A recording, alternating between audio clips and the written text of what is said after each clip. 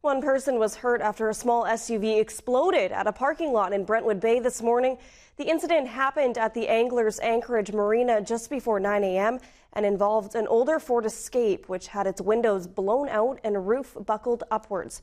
Firefighters, along with police and paramedics, were on scene. CHEK News has learned one man was treated for minor injuries. The incident is being investigated by police, who won't disclose whether the injured man was inside or outside of the vehicle at the time of the explosion.